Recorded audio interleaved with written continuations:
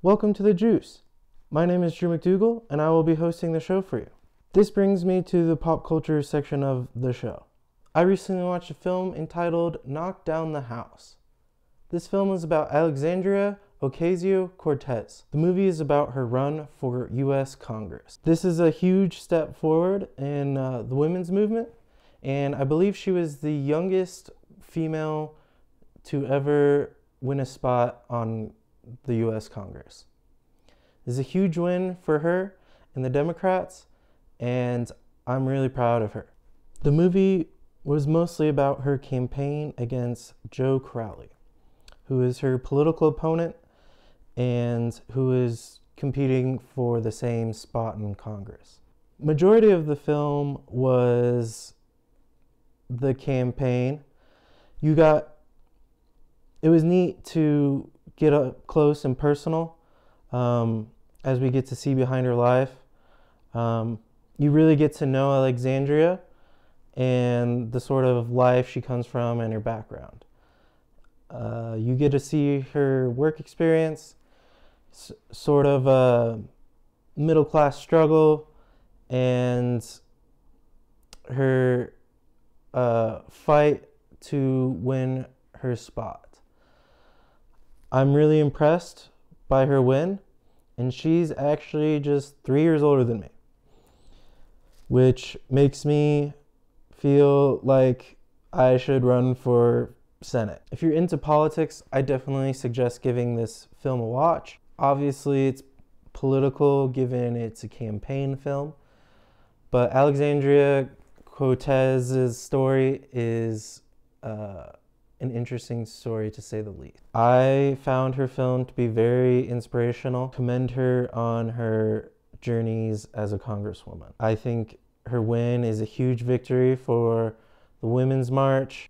I can relate to her middle-class struggle and the over-domination of older white men in politics. It's fascinating to see someone finally win a spot that isn't an older white male. I think it's actually very refreshing, and I think diversity has a health factor, and I think society actually functions better when there's more diversity. Once again, I'm just way stoked for her. I went and visited with a good friend, Jaime Shooster. He's a musician, and he hosted a jam set. We were able to maintain safe distances while wearing masks, and we had a great time. It was a jam session, so there's a lot of music, and we'll get to see a bit of it here in a minute. The song is called Archie Marry Me by Always. Sweet. It's a really cool band.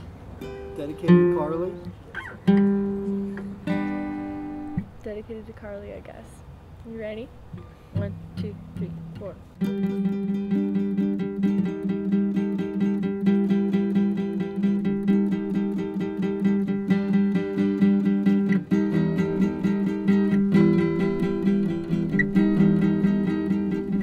You've expressed explicitly your contempt for matrimony. You've stood in thrones to pay and will not risk the alimony. We spend our days locked in a room, content inside a bubble. And in the nighttime comes, we seek the streets for skies of trouble. Hey, hey,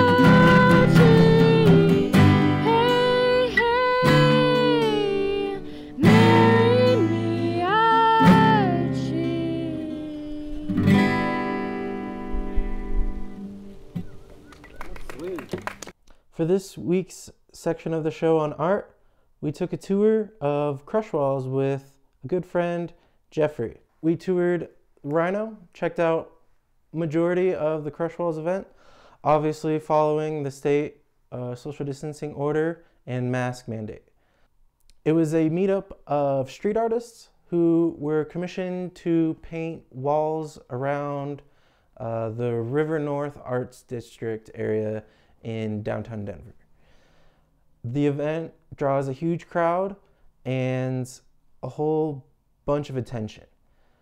Obviously, if you've seen the last few episodes, I've been segmenting street art, and Jeffrey's actually been giving me some good tips about street art. The Crush Walls event happens every year, and I look forward to it next year. All three of these pieces are new this year or replaced, so you'll see a lot of artwork that lasts 1 year or sometimes even less. Greg Deal, he's a Pyramid Lake Paiute tribe. That's northeast of Reno. Vocation, contemporary artist. He challenges Western perception of indigenous people, touching on issues of race, history, and stereotypes. He is a multimedia artist. His work includes paintings, murals, performance art, filmmaking, and spoken word. He tells stories of decolonization, and appropriation that affect Indian country. This is a great example of that. I'll give you a chance to read while I'm also speaking at you. He's heavily involved in the activist movement, the hashtag Change the Name. A lot of prominence this year with the now the Washington football team, I believe is the actual name. He's appeared on The Daily Show and Totally Biased with Kamau Bell, among other appearances on TV, so that's pretty cool. I don't remember him on Great Deal, but I guess he's on there. Replaced one of my very favorite, it was a buffalo, the blue buffalo with the red sun and the background. So it was a super awesome one. Hopefully you can see photos of that somewhere. Is their texture. So it is a collab between the two of them, and they focus on wheat case installations, photo prints, textiles, stencils, etc. So you get a lot of geometry here. This is a wheat paste in there. We're going to jog 10 to 30 yards this way. So Patrick Maxey he's a painter, muralist, adventurer, humanitarian. He highlights nature in the stories he tells. He aims to spark conversation on disappearing nature and encroachment of the modern world. The subjects and their surroundings depicted in harmony and balance that they wouldn't normally interact with. I think the coffee cup and the octopus taking a ride on the whale is a great example of this. His work can be found throughout North America, South America, and Africa. And you'll notice some of the Instagram tags down there. So we're gonna actually backtrack. Which way we go? And Zeismer. There's a bunch of artwork on this alley. We'll just focus on this one, then we'll pop back out and take a left. Caitlin Oren is she's an artist and amateur drag racer out of Denver. Her background is graphic design and illustration. But she's been focusing her work on fine art and lettering. So the lettering here has been, I think, largely her contribution to the work. Caitlin Zeismer, she's a fine art painter, illustrator, and muralist out of Denver. She's been featured in numerous exhibits around Denver and the country, and brightly colored poppy paintings that typically combine human and natural elements with flashes of nostalgia. So we're seeing that here. I chatted with them very briefly, and while they were working, and I forgot the name that they were thinking of titling this. It's something about challenging the normal or whatever. I don't know. A lot of these things that we're trying to figure out what the title is. So same block on Blake, kind of northeast facing, was a collaboration including Pat Milbury. He's a top street muralist here. A lot of big walls. I've seen or definitely familiar with. We love the city, right? We love the city. That's at Broadway at Arapahoe, and that was commissioned by like Visit Denver or something. He's done a lot of collaborations. He also works out of the Blue Building at Lake and 28th, the corner there. It's still not demolished to build the 5 stories of condos yet, so thank goodness. Anyway, and then also when we were going to Erico Motorsports, everyone noticed the Evel Knievel on the left, right? Huge wall this size with Boog, the dog. So it's Patrick McGregor's painting. This is his work.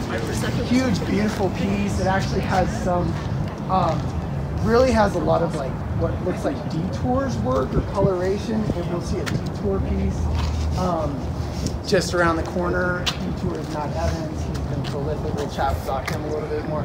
But Kane has unfortunately lost his beloved American Pit Bull, I don't know, British, this dog, but he will appear and lives on in many of his artwork. He also had a piece for like a month on Larimer Lounge or the kitchen, Meadowlark Kitchen. One of the windows, this awesome piece that thankfully I snapped a photo of the dog and it reflected with blue sky in the background, beautiful piece with a mask on it. So I'm not. There's some collaboration here. Maybe worked with friends. I don't know the whole party mail, the name tags. Again, art is subjective. Take from it what you will. So pretty sweet piece. She goes by Tribal Murals, and then she's obviously a painter, but also has long for a couple of decades owns a tattoo and piercing studio called Soul Tribe. So really cool piece there. Come back, check it out. Right down this way, piece. His Instagram is Detour303. Totally worth following. He's all over the country. Awesome artist, Matt Evans. This is Thelonious Monk. This replaced a previous Detour piece, which replaced a previous Detour piece. Detour is notable. One of his most notable works lately is George Floyd on Colfax at High Street, and that's a east-facing wall. So that's worth checking out that he worked with Hiro Vega on that piece. So we will check out his website. We're following him on Instagram. Awesome work here. Rhino Art Central Alley. Rhino Art Alley is along there. That's the primary alley there. We have too big of a group really to go back there. There's several new pieces back there. A couple of them. Austin T Art is straight ahead there. Actually not part of this year's Crush, but he has work all over the place. He did the Healthcare Heroes. The first one on Colfax is Williams, for that Taco Bell. The Angel, healthcare, the female nurse with wings. That one, it's all over the place. Hiro Vega has an amazing, fantastical work on the back of one of these buildings here. Casey Kawaguchi has samurais throughout. Really, like one of the most easiest artists to pick out. Casey Kawaguchi.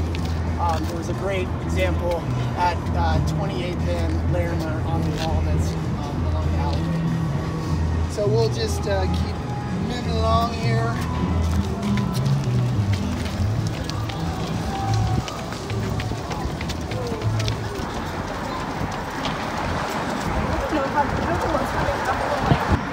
There's Lindsay and somehow John. And it's an obvious collaboration. John is, he's out at Atlanta, Cincy, but came out here to go to school in Durango. He's been an artist here, had a shop here before. And I think he just got in. It sounds like based on my basic understanding of John, he got into live painting shows, working with friends with like-minded productions, also a presence here in Rhino, painting and exhibiting. He paints and exhibits throughout the U.S., Caribbean, and Europe. And I think he collaborated with others to expand Crush walls, to secure walls for American street artists back in the day. So he has a long history here in the neighborhood. Linz is out of Cheyenne, Wyoming, or something like that. She grew up helping her father paint murals and was also inspired by her mother's work as an executive, in an office job.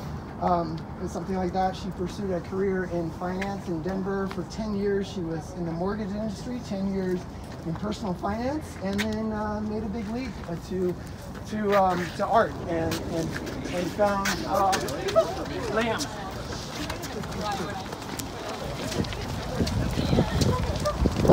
A bit of a legend here. My understanding is, so we have Dread here on the, pretty clearly two different styles. Dread here, he goes by his Instagram is _dreadgod_, I think. And then we have Mike Ortiz, also known as Ilson. I believe Dread, my understanding or reading of this is that he helped to create Crush over a decade ago. He's dedicated his entire life to the pursuit of finding meaning and direction through art. Beautiful piece here. And then we have Mike Ortiz. His work, this maybe doesn't call back to a little bit like the perspective going on here. Can anyone recall the three pieces that are actually pretty similar style across from Denver Central Market on Larimer? A guy that looks like he's in a thinking pose, but he's looking down a deep perspective. I can see some of those elements here, but that's his work on 3 different panels. So next time you're on that block, Larimer, near Central Market, look across the way. I think it's the Volunteers of America warehouse building there. But yeah, that's Mike Ortiz or Ilson, and I think that's his Ilson. I think is his Instagram. He focuses on, it's my last bit of notes, and then I'll just have ad-lib notes in the next spot, so bear with. He focuses on large-scale indoor and outdoor artworks with detailed conceptual compositions. His murals are vibrant, colorful, intentional. He has depth of experience engaging the public and uplifting communities around the U.S. and the world with his art. He creates imagery that can be interpreted and embraced by all audiences. Blah, blah, blah, blah. Yeah, there you go. Cool. So I think one of the more interesting things is like finding his work here and then also relating it back to previous existing work. Cool. Well, let's head out. Yo, hey, what's up? So this is very much the same artist. 2 different goes on this. This is Austin Zeller. Sorry, Austin Ziart. Austin Zucchini Fowler. That is hyphenated. But yeah, he has done a whole series. Y'all have probably seen some of the press for him. But again, I mentioned he had the healthcare hero on whatever Colfax and Williams, a building there, and then another an African American male nurse on Larimer and 35th that you may be able to see, but it's kind of covered up by Exto dining tents, outdoor dining tents. That was the second piece. This was one of his earlier pieces. There is a construction worker way up off of North Washington, like 5 miles north. But certainly he's paying homage. The theme is paying homage to heroes, everyday heroes, heroes of COVID, healthcare heroes, the food service heroes. There's another piece I pointed out that's in the Rhino Art Alley near Denver Central Market, and then another piece in a bike delivery guy and a food service person in Cherry Creek. So those are good to check out. Find him on Instagram, Austin's the Art. Another note on, I forgot to mention at the outset, but I think it's really important.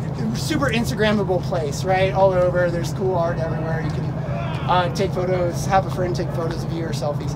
I think it's a really good practice to tag the artists with the Instagram and just attribute them.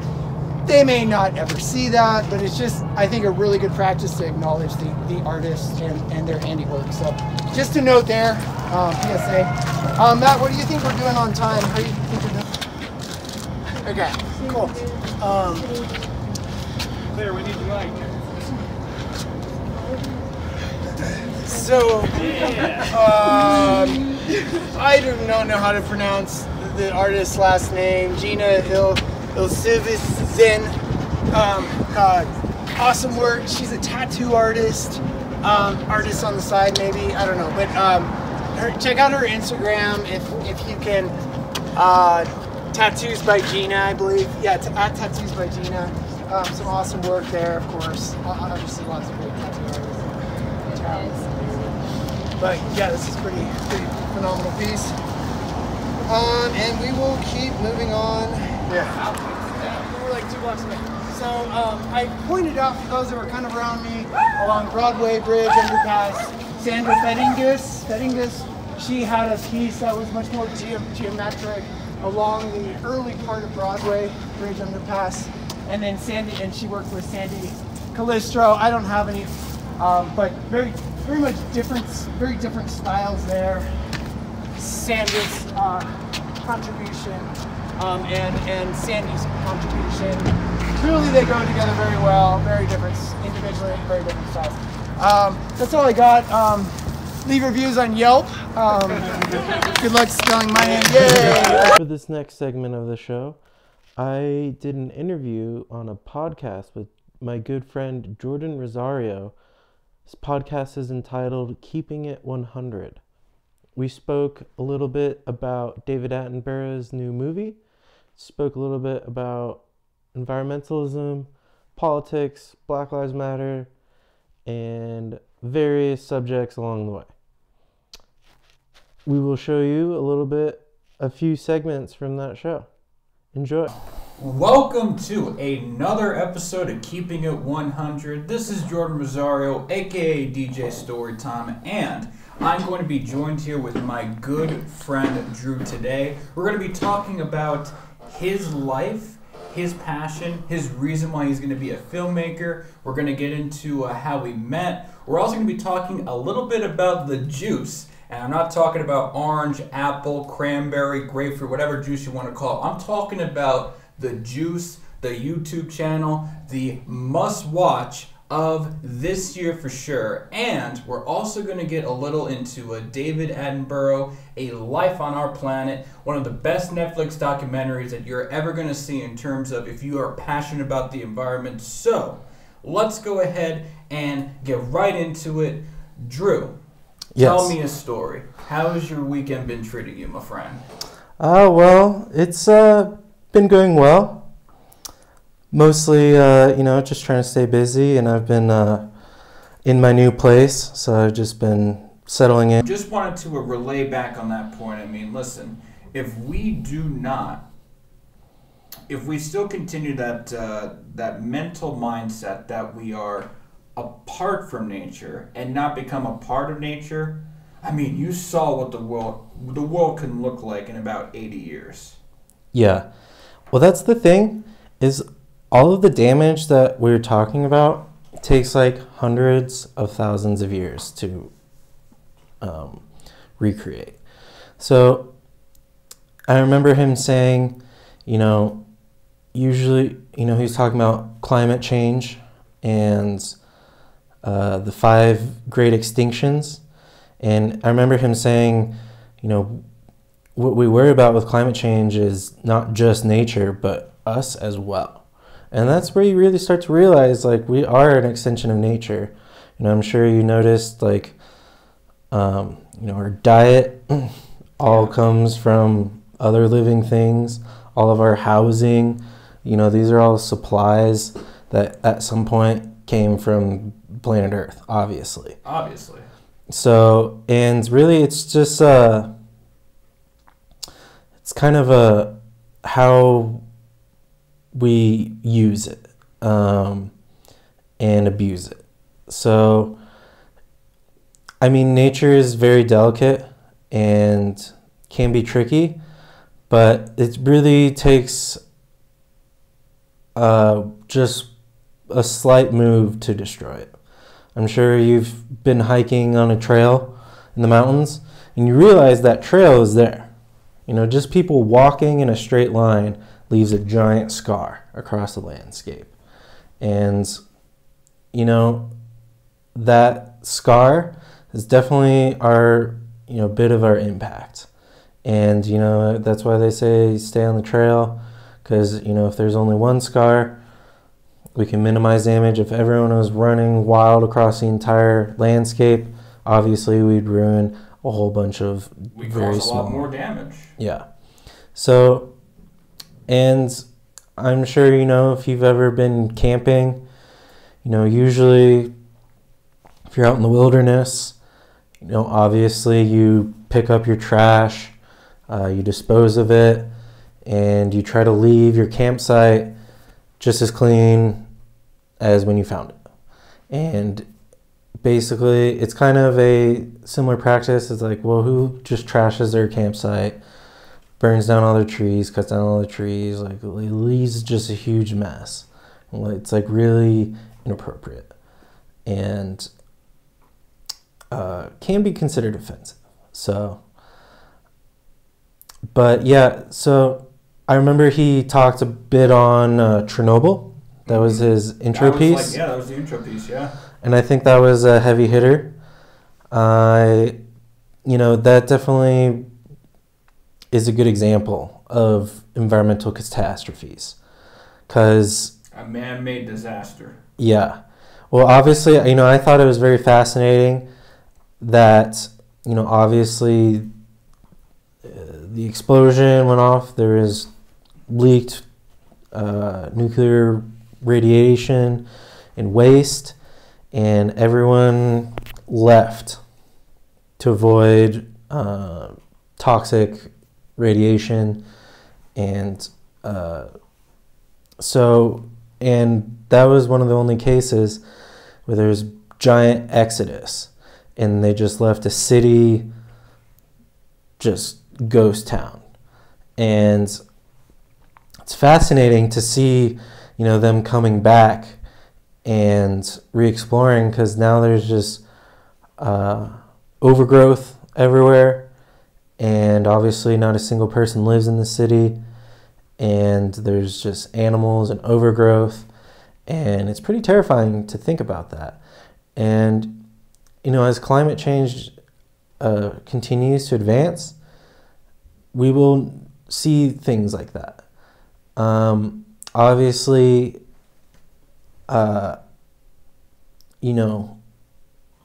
you've heard of sea levels rising, because as glacier melt off. Yeah, the Arctic, the ice caps, they're melting like nobody's business now. Yeah. And obviously that will leave, cultures that are sea level. It'll put entire cities underwater. And how weird will that be someday to be riding around on a boat and potentially run into a skyscraper, an abandoned skyscraper in the middle of the ocean? Or have to go scuba diving to see an empty city that hundreds of people used to inhabit. So, and it's really situations like that where it's drastic, it's huge, and I'm glad he brought up the 5 extinctions, because there have been 5 mass extinctions on this planet before. Obviously, you guys all probably have heard the dinosaurs, and none of them are around today. Obviously there's some of them resemble, like alligators resemble sort of a ancestor, but as far as we're concerned, they don't exist anymore. And that's a huge thing for an entire population of species to disappear. And by the way, if dinosaurs were still living here, I don't believe us humans would be living here, because I think if I ever ran into a T-Rex, I'd be dead. Yeah. Well, they had a very different climate. They had different oxygen levels, different CO2 levels. So the Earth as we know it was not the same back then. They were living in a time that had raised oxygen levels, which caused a lot of the insects to be giant. There's giant insects like this big. And obviously the dominant species were reptiles, and rather overgrown reptiles, obviously. I mean, we've all seen Jurassic Park, so. Yeah. Not that that's a completely accurate description, but. Fantastic movie, by the way. Yeah. And obviously, you know, I believe it was a meteor that wiped them out. And obviously that pretty much took a huge chunk. And a lot of mammalian life, like rats, burrowed.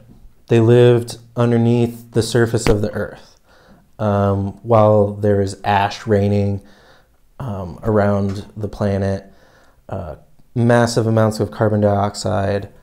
I believe there was a lot of volcanic activity, and so it was kind of like the forest fires. There was just a toxic amount of ash in the air, and sun wasn't able to get through. Plant life was dying, and the rat population made it through because they would burrow themselves underground, and they were able to avoid a lot of the toxic air quality and predation.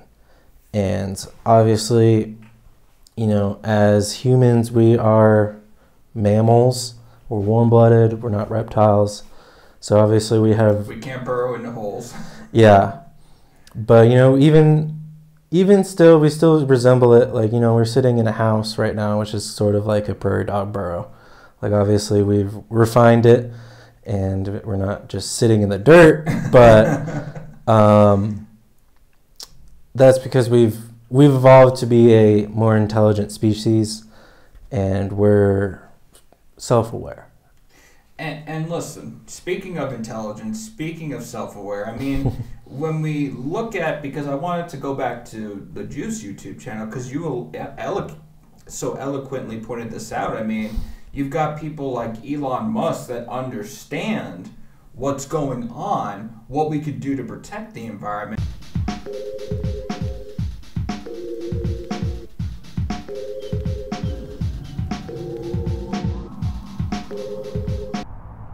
Welcome to the park. During this section, I will be discussing my last week and I guess election season. Anyway, to start off, many of you may have noticed that the show got postponed for about a month. Essentially, what was going on there was I moved and had a new set, and I was busy moving, finding a new job. It was a hectic week. And then on top of it all, my new roommate had a psychotic breakdown and smashed all of my belongings, which is really not good. He, I don't know what his problem was, but it threw the episode off by a few weeks because I couldn't set up all my camera equipment because he would threaten to break it. So it's unfortunate. However, he actually is in jail right now. Basically, he broke into the house, smashed my stuff, the landlord's stuff, the other roommate's stuff, and was an endangerment to himself and others, and got arrested. So anyway, I had to move to a new place. I'm at a new place now, temporarily. So this whole episode is going to be thrown off a little bit. But, you know, whatever. We'll work with what we got. Hopefully I can find a stable living situation soon. And a stable financial situation. I was going to talk about... I was going to talk about a lot of things, but I think I was going to talk about slavery. Because we all know slavery hits a hard nerve in all of us, and it's really inappropriate. And really, how did we fight slavery? You know, obviously it's pretty well known Lincoln freed the slaves in America over 100 years ago, and Personally, it's hard for me to believe that America even had slavery, given all of the civil liberties we have for our citizens, and it's pretty hideous history. I think, and what was really freeing the slaves is pretty much at some point it turned into paying people. So back in the day, they would have people doing hard labor, mostly farm work, and they wouldn't get paid. And they weren't free to leave. So, it's a multitude of things. So now they're free to leave and they get paid. So, I guess that's what they mean for freeing the slaves. It's interesting because as humans, we run into this weird issue of resources and having enough people to pull things off. Because I'm not sure if you realize, or if you've ever tried to build a house by yourself, at some point you need help from other people. You can't,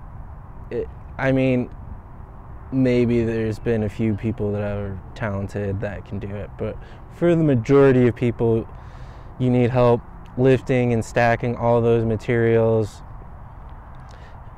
and most people aren't expert architects, so you need architectural input, you need building materials, and then you need labor to assemble the materials, and you need it all done this century. If you try to design your house and get all the materials yourself and build it yourself, geez, I don't know, some sort of champion, but you're probably skipping a few building codes. The house isn't going to be as nice, and it might take you like 5 or 10 years to complete the project. So that's where having a whole crew of people speeds things along, and you get a nicer product in the end. However, all that is very pricey, and it comes at an expense. And if you don't have the expense ready, who knows how you're gonna pay them. So, and that's really true for anything. Housing is a big thing because most people on this planet live in houses, or at least in this country, in this specific climate. If we had a much warmer climate, maybe living in a palapa would be more suitable, but we have snow and wind and rain, and a palapa doesn't cut it. So, but also, once you have a house, you need food. Like, you're gonna grow your own food too. Like, I don't know how people used to do it. Obviously, having an entire crew to help keep around, first off, makes the entire process go by faster and easier on everyone. So, and I do understand that. And then I think it's the aspect of payment, because it's like all of a sudden payment cures slavery. Don't you know? Like, if you get paid, you're not a slave. Oh. So even if you wanted to do nice things, like you're like, oh yeah, I'll help your buddy move or something, he might not pay you, but it's fine, whatever, you volunteered. Are volunteers slaves? You know what I mean? So, and really a slave is someone that can't leave, doesn't get paid, and is under strict order from a superior. And keep in mind, the slaves were forced. They did not consent. They were forced into it. They were abused into it, used violence against them, and conditions were rather harsh and inhumane. So,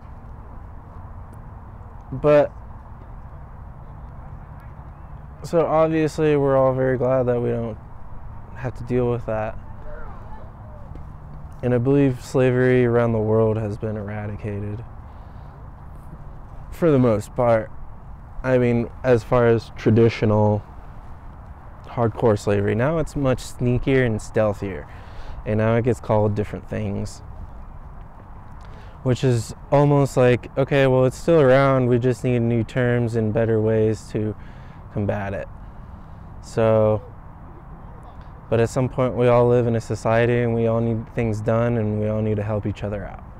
So it's an interesting relationship between helping each other out and being forced and abused into helping someone.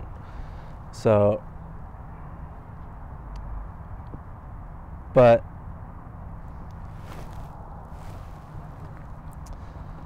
I think modern slavery is really when you're forced into something, which is really unfortunate sometimes, because, you know, I'll talk about myself because I can talk about myself. You know, I like applying for jobs, sure. I have a prestigious degree from an accredited university. I use my education to do stuff like this. However, that doesn't mean I haven't worked some pretty lame jobs in the past. And it does suck being forced to stand there. And it's weird. I don't know.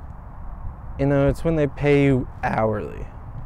And it's like, okay, being paid hourly sometimes can be a good thing, sometimes not. Usually, you know, when I work for myself, sure, I might have sat here for an hour, but I didn't get paid for it.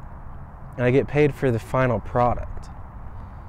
So it's interesting how they divvy up the cash, because, you know, when you're selling, let's say you're working, I used to sell tacos at a taco stand, and you know, there used to be a long line out the door, and there was always something.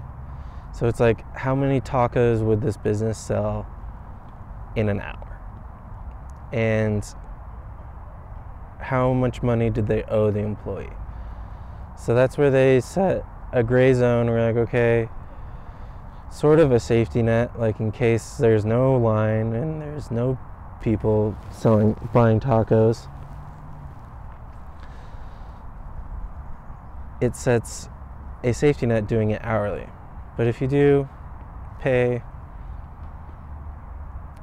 by product, so if you were like a business partner, because the business, they're there to make a profit. They're not necessarily there to make the best tacos around. Like, maybe they are. Maybe they're just as obnoxiously passionate about their tacos. But usually they're there to make a profit. And what's their profit margin? You know, they break even once they sell enough tacos to pay the employees, and whatever extra money that they made is profit, obviously. So that's where you work as an employee, you agree to a set amount of money, and you get exploited because at some point, suppose you sold $2,000 worth of tacos in that hour, but you only get paid $12.50. You know what I mean? The business broke even 400 tacos ago, and you didn't get any of that extra money. But suppose there's no one in line, you still get $14 or $12.50, whatever minimum wage is. So, and that's kind of a thing that businesses do to stay afloat, I guess. Because obviously if they paid their employees the amount of money that they sold, they would have a hard time continuing that business model. So I get it, you know, it's like everyone gets a piece of the pie, but at some point someone's getting exploited. And is it the boss that's getting exploited, the business owner that's getting exploited, the employee, or the customer? And it's not many people, it's very obviously the employee that's getting exploited. So, and that exploitation is really where the profit is. So they profit off of exploitation, which at some point resembles slavery. Because if you remember, all those slaves, they didn't consent, they were being exploited. And that's where the riches are. So I'm not entirely sure why exploiting other people leads to wealth. Very peculiar thing about our universe. But it's obviously not fair or equitable. But it's consensual. You consented to it, so I guess no one can really defend you. So it's a weird thing. Also, cash really only works when a government is enforcing it. Like, we all have cash, you know, when I say cash, or actually when you pay with cash, it says United States on it, and it's enforced by the government. And if it wasn't enforced by the government, we really would have not many means of, I don't think many people would just accept your silly pieces of paper. So, but when a government enforces it and everyone abides by the same rules, it can work pretty well. So, and I don't know any country right now that doesn't use cash. So it's pretty universal at this point.